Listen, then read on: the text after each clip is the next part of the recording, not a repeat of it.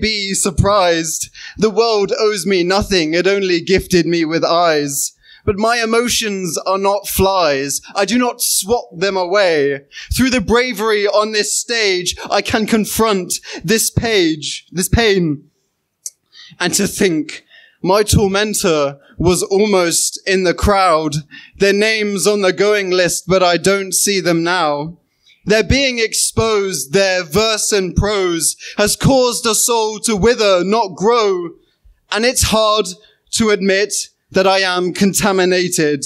I've been trying to stay afloat in a place no longer sacred, and it has been tainted, and so have I.